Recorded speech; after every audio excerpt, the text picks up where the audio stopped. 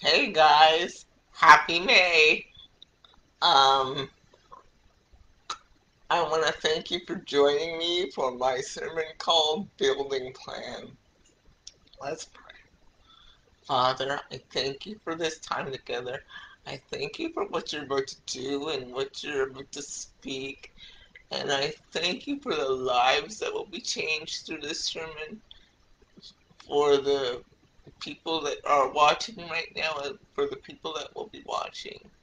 You are God and you deserve to be praised, and we just lift you up right now. We just worship you and adore your name, God. Sit with us, sup with us, do whatever you want with us, build us, God.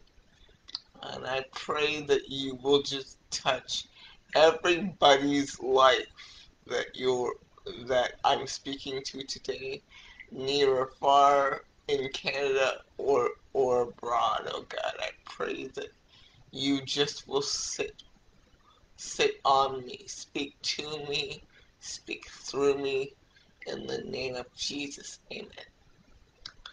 Okay, guys, this sermon has been a journey to get to.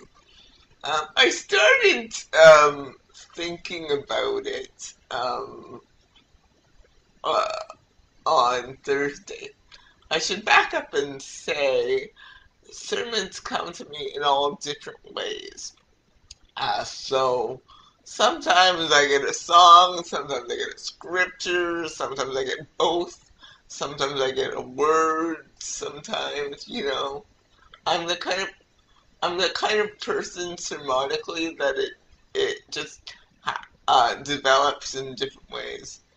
Some preachers have a certain way; it always develops a certain way. They always prepare and whatever, and God works in that way. Not me, not me. It's always different and always different mechanisms He has me use. Anyway, this particular sermon on, I think it was Wednesday night. Um, I was sitting in my kitchen and Come Wake Me Up by Rascal Flatts started playing in my head. And I thought, oh, this is strange because I'm like, oh yeah, it's one of those weeks when I hear the song and I get an immediate picture of what you want. So I to um to be truthful, I kind of ignored it for a few days, went about my business, listened to the cool new Elevation Church Basement album that's out now on Spotify. Shameless plug. Um, and I was and this song kept coming to me. Come Wake Me Up by Rascal Flatts. And finally, and I thought Wednesday, Thursday went by, Friday went by, and I was like, okay, I better listen to this song, expecting a full picture of what he wanted. So, I listened to the song, I watched the video, and I'm like, nothing's coming to me here. What do you want me to talk about? Do you want me to talk about uh, you waking the church up? What do you want me to talk about? Nothing came. Because usually after I listen to the song that's playing in my heart for a sermon, the picture comes or the note comes. And then I I thought, okay, maybe you want me to go to the word. So I and it was like, okay, uh, what is this? And then the word sober came to mind, and I thought, okay, no, the words California sober came to mind. So I looked that up, and I look up the definition for that, and they said um, a reduction of alcohol and drugs. And I thought, what does this have to do with Come Wake Me Up? And I thought, are you like, and I thought, what do you mean? So I thought, this doesn't make any sense. I'm like, what do you want me to tell your people? And I was getting kind of upset. I was like, okay. I listened to the song you wanted me to. I looked up California Sober like you wanted me to. And this doesn't make sense. Come Wake Me Up. Come Wake Me Up is about a guy who can't get over a girl, and the memories are just killing him. Um, and he's like, come wake me up. I'm in a dream, and I'm in a lulled state. And California Sober is like a reduction of drugs and alcohol. And the album, um, finally, the Elevation album that I've been listening to for the past 2 days, Church Basement. Then I listened to a song on there called Build Your Church, and sung by Chris Brown and Naomi Rain. Chris Brown of Elevation Worship and Naomi Rain of Maverick City Music. So as I was listening to this, I said, oh, okay, that's what you want me to talk about. So this is how I came to this sermon. What he said to me was, he said the people of God have been in a lull. He said we've been in a lull for a long time. And he said we need to be soberly minded. He said we need to be very diligent, not in what we take in and what we consume. And he said a lot of people think this pandemic is going to lead to the mark of the beast and the rapture and all that. And he said to me, look beyond what you think it's going to lead to. And he said, people are lulled in this false sense of either panic or security. Like, so people are either panicking too much or they're too secure and God will protect me and all that stuff, or they're too locked up in fear. And he's saying, I need people to be soberly minded, because he's saying this pandemic is not to build churches. It's not to build buildings. It's to build people. And he talked to me about the building of people. We've been the church has been preaching to people for generations. But he says, I don't want preachers to preach to people anymore. I want preachers to be builders, to build, to help build the body of Christ. He'd be like, I'm sending the people, but the problem is they're not being built. They're being preached to. And he said the difference with being preached to, being preached to is like you get a sermon that you can use in your life, and you take it or leave it, or you take some of it, leave some of it, and you get, or even worse, you get kind of a drugging high, and you're like, yes, I can do it, I feel good, but you don't get the tools to actually build your life. He's saying, pastors, he said to me, preachers, pastors, ministers need to stop preaching sermons and start building people. And I said, well, how do we do that? He said, well, each pastor has to use his or her gifting in order to build people.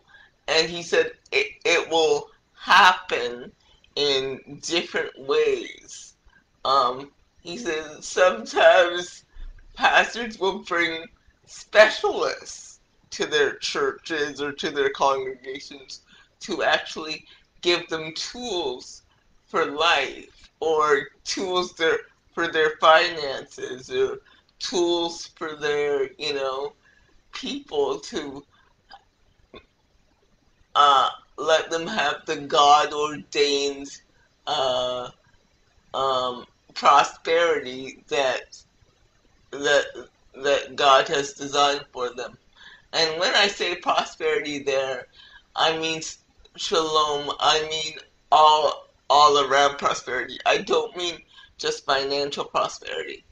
And he's saying, or some pastors will be building their churches by artistry. So some churches where worship is strong, the Lord will use worship and the arts and stuff like that to build people.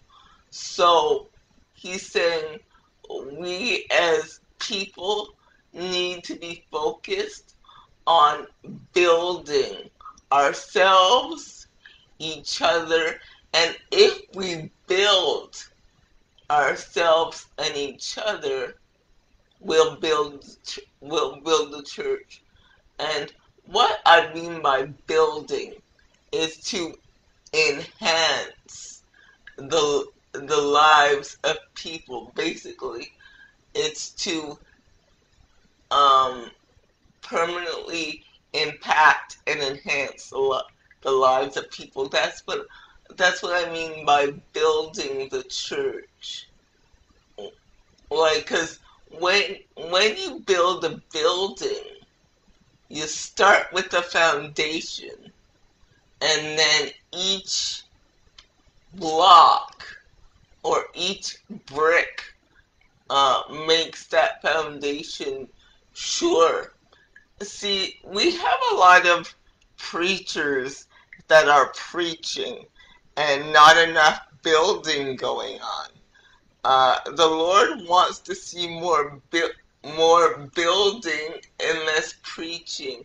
Like, because you could get a good sermon and take notes and all that stuff, but not really be built, or not really have the tools to kind of build yourselves up. And building is not only dependent on the pastor. Building starts with your minister or pastor, whatever, and the tools that they put in place. But with continuous building, you as a church member, you as a person need to strengthen yourself by building yourself, by putting in tools for your life that can um, build yourself up, make your make your foundation stronger. Each brick you put in your life, it can either build you or make the foundation crumble. So right now, are you putting things in your life to build you? Are you or are you putting things in your life that will make you crumble? That's his question. And uh, he said he said to Peter, "Upon this rock I will build my church," meaning upon Jesus I will build people. So when you're talking about building people, the first step to building people is to have a relationship with Christ. And I'm not saying just to know about Christ, and I'm not saying just to love Christ. I'm saying to have an ongoing, uh, conversing relationship with Christ. That is the first building block on which we stand. If you don't have a relationship with Christ, any building blocks you build will crumble, because a foundation without Christ is not a foundation. And in order to build a relationship with Christ, it takes time, it takes energy, it takes fortitude. Like anybody married, I'm not married, but I have friends and I have a family. But and in all of my relationships, the ones that are weaker are the ones that I'm not taking time to build. So that's what the issue is. See, we expect our relationship with Christ to just happen. We expect when we get saved, we receive His Holy Spirit, and that's it. We don't put the work in, we don't put the time in. We read a few scriptures once in a while, and that's it. Or we hear the pastor preach on Sunday, and we wonder why we're failing in life. Well, you're failing in life or not succeeding or not being productive in life because you're not building a relationship. And to build a relationship is key. Um,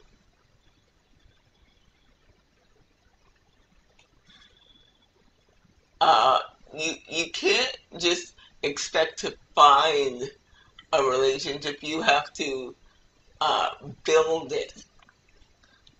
And I honestly believe when you build it, that's when that's not magic, that's when God's Holy Spirit appears. And as well as spiritually, um, He wants us to build our lives emotionally, financially. He wants us to be thriving and building our lives in all those kind of ways. And the second way you can build is by building community building a relationship with yourself and community with others. You need to get to know yourself. You need to get to know what you like. You need to get to know how you react. You need to spend time with yourself. A lot of people don't spend time with themselves, and that's the problem. They don't work on themselves enough to build themselves enough to know themselves.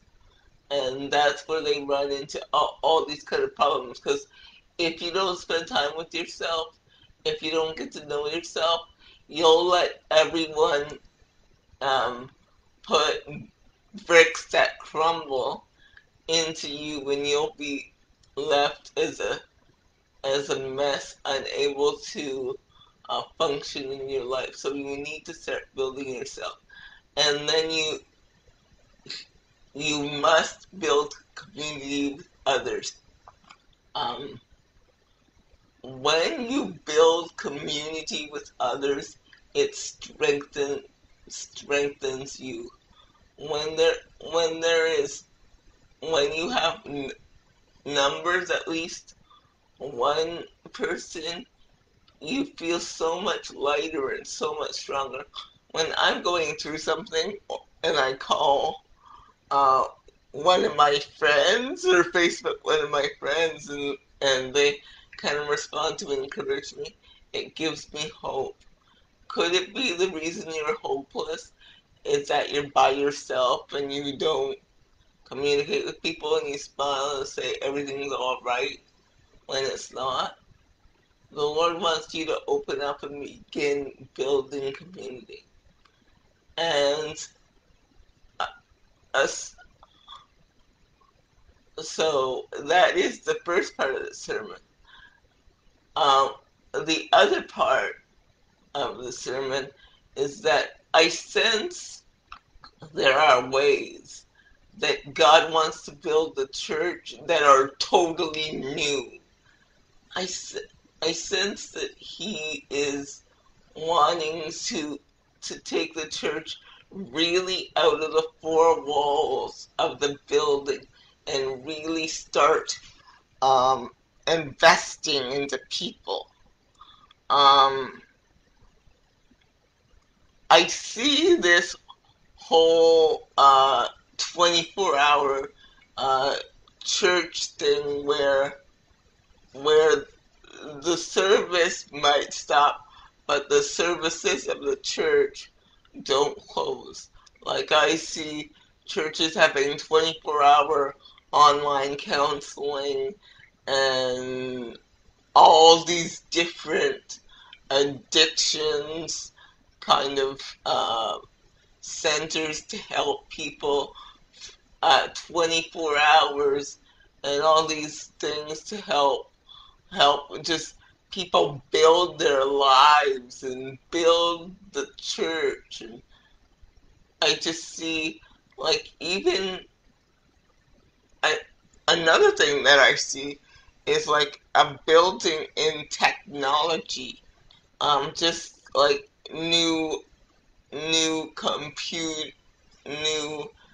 programs with computers for all you computer techie people out there. Just new programs with computers to keep kids safe, and even like for stuff like dating safely online, or all these new innovative things. I see this all coming, but in order for the people that can do what I see to get the revelation, we need to stop and release our minds from what we think is church and what we think is coming and what we think this pandemic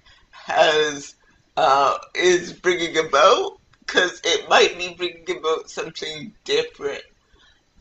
This might not be about the mark of the beast. The whole coronavirus may not be about the coming of Christ. All the deaths and everything may not be about the coming of Christ. You may be a researcher watching me right now, And God wants to use your brain to not only come up with a vaccine to totally not just lower down on the symptoms like the vaccines they have it now, but to eradicate the symptoms and to come up with medications that are complex enough to deal with all of this, all of the symptoms, and to save lives of people who have COVID-19. Or maybe you're a carpenter and the Lord wants to use you to design uh, different building materials that last longer and are cheaper but durable. Maybe you're, um, whatever, a financial person, and God wants to use you to uh, change the way people in the world do banking. He says yes, Lord. He said to me just now, he wants to build the church in uncommon ways. I'll say that again. He wants to build the church in uncommon ways. He's saying, when he says he wants to build the church, we often think he wants to bring um, black people, white people, Latino people together and all that. That's one minuscule aspect of building the church. But that's not all. That's not,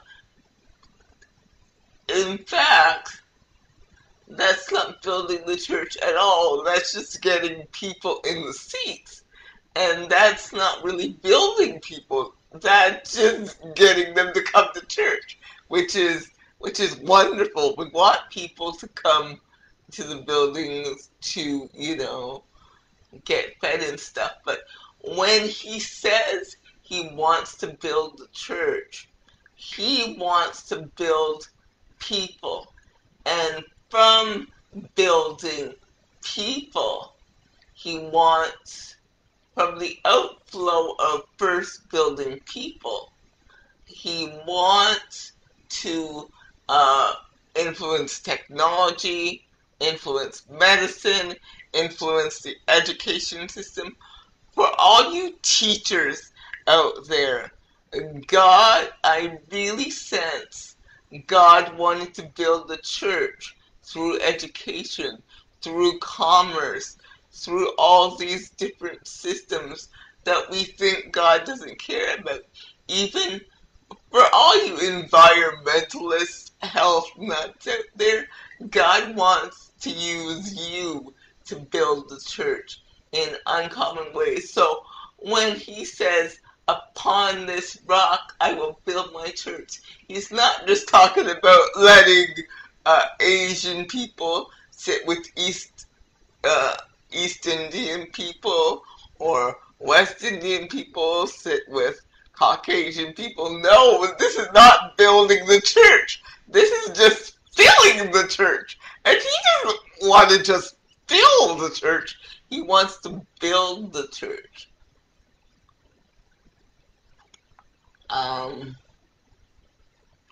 That's what he wants to do. He wants to totally blow our minds with the ways he wants to build the church.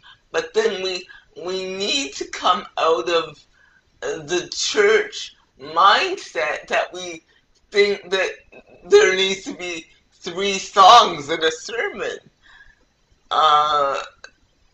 Like I said before in another video, the Lord wants to change the way preachers are preaching, the way worship teams are worshiping.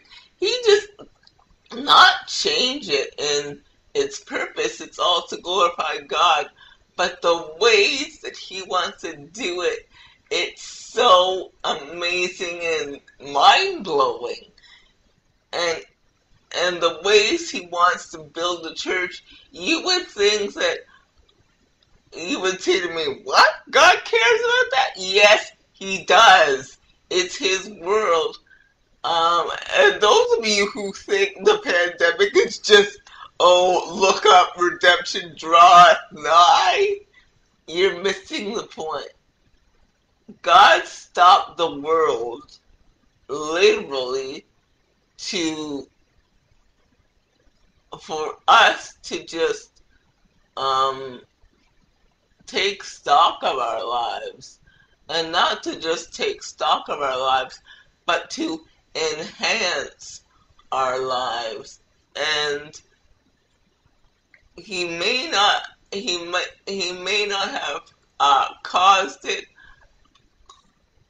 coronavirus. That probably was just life, but he's gonna use it. I'm not saying he caused it, but I'm saying he used it, he let it happen because he just wanted us to take stock, and he wanted us to build the church. And he said,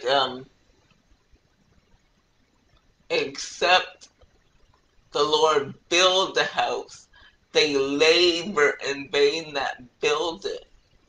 So churches are now laboring, they're tired, pastors are quitting by the droves, and because they're laboring by themselves. But what we have to understand is it's not our church to build, it's his.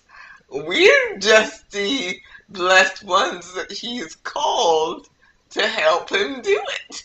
Like I said, we're just the managers and he's the CEO. Like I said a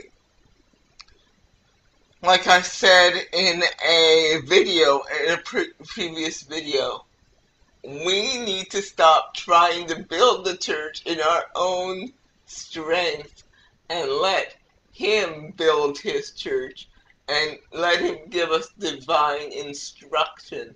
When I look at the New Testament, I find it so interesting that God was so, when I look at the Old Testament,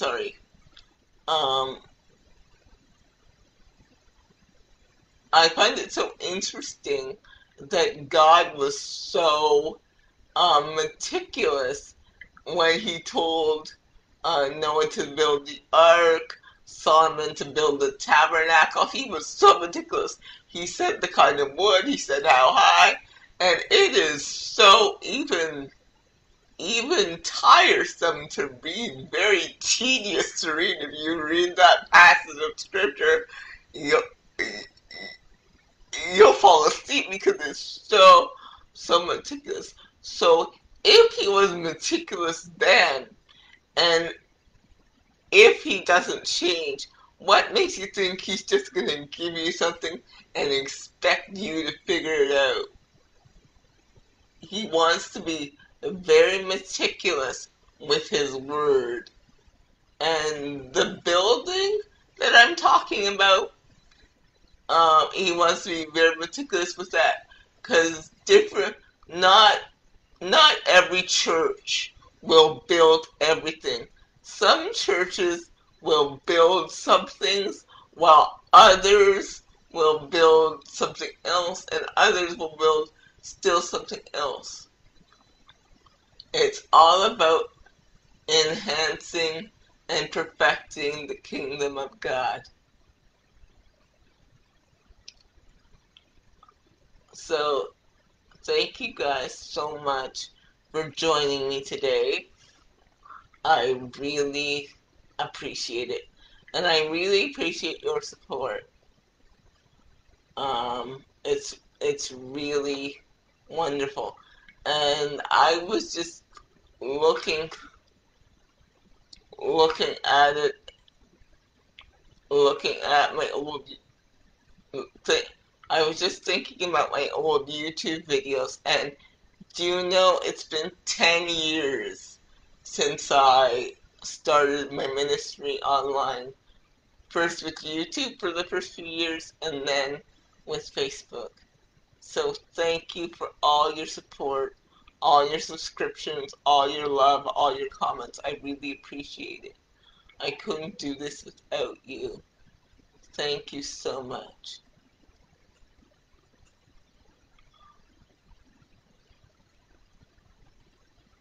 And oh, another thing was when I was listening to the song Build Your Church, I was thinking,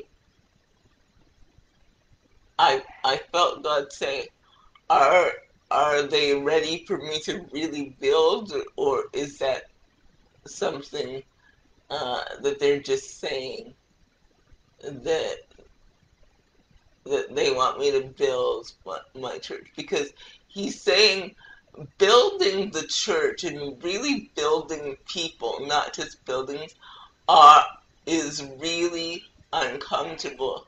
It can get really sticky, it can get really uncomfortable, and it's not going to be wonderful all the time. It's going to be a fight, but he's saying, as you build and as you begin to fight, I will be with you. I will be the one fighting with you and for you and through you, and you won't have to fight alone. Building the church is not going to be easy because you're going to have to kick against a lot of preconceived notions that people have of what church should be. And he's saying, I will be with you, I will fight for you, I will fight through you as you build the church. He's saying, I will be with you, I will fight for you, I will fight through you as you build the church. And remember, building the church is not about building buildings, it's about building people. Thank you guys so much. Build your church, build your church, build it from the ground up, it's your church. Build your church, build your church, build it from the ground up, we're your church. Build your church, build your church.